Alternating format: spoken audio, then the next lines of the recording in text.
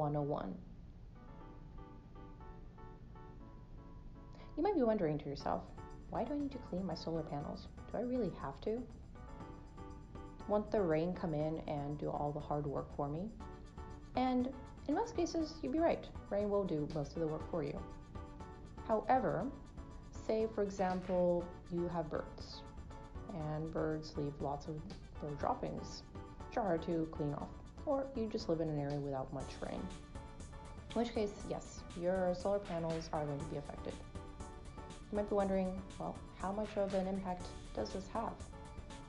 And the researchers at UC San Diego looked into this and they found that, well, not by much, honestly. Yep.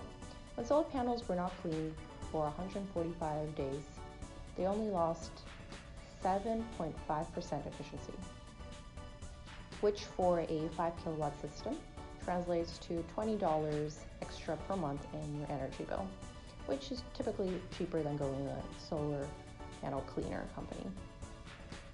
But if you have a large system or lots of dirt, then yes, it might make sense for you to clean them. You can either hire a professional, or since you're watching this video, do it yourself. In which case, safety comes first. Make sure you have the proper equipment, and if you're using a ladder, to properly secure it. And try avoiding going at peak hours because you could get burned. Also, while solar panels are fairly resilient, still try to avoid potentially damaging them by doing the following, such as walking on the panels, which could cause microfractures, or using high pressure spray on them, or using abrasive tools such as a shovel or a broom. Any harsh chemicals such as bleach are not recommended. And honestly, you just need water and a soft sponge.